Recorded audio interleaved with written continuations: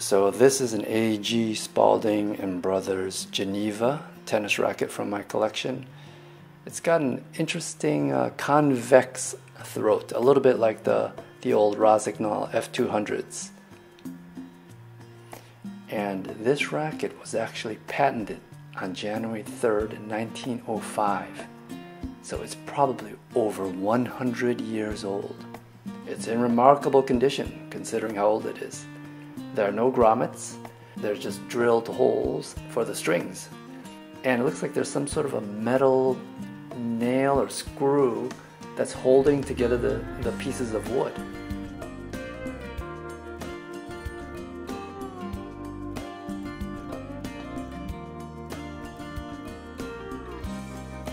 The handle of this racket does not have a leather grip or any kind of grip.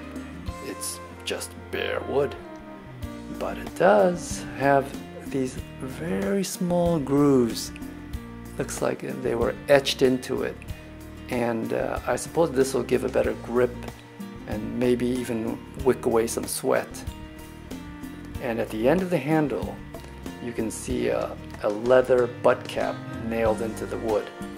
And remarkably, everything is still in good condition, looks intact.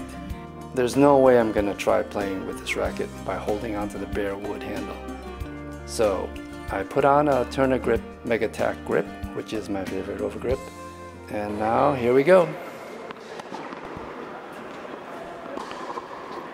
Initially, when I first started hitting with this racket today, I was a little bit scared because I didn't know if this racket would even survive hitting with the ball.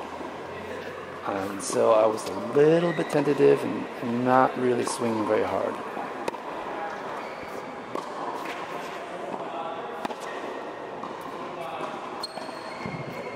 Although the racket is about 358 grams, 364 with an overgrip, it is only 26¼ inches long, so it took some getting used to and it felt very light to me. Initially I was a little bit scared to take big swings, so I was kind of swinging maybe 50 or 75%. But I started getting the timing with it, feeling a little bit more comfortable as I was hitting with it.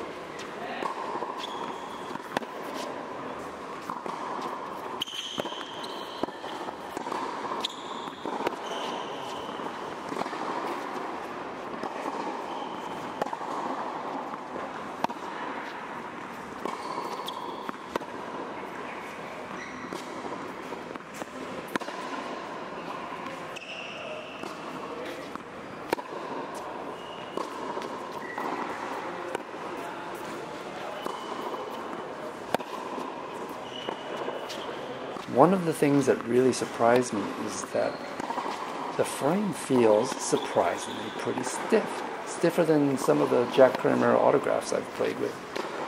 And pretty good feedback, even though the strings are only at 27 pounds. So that was quite surprising. I thought it would be, pretty crappy playing, to be honest.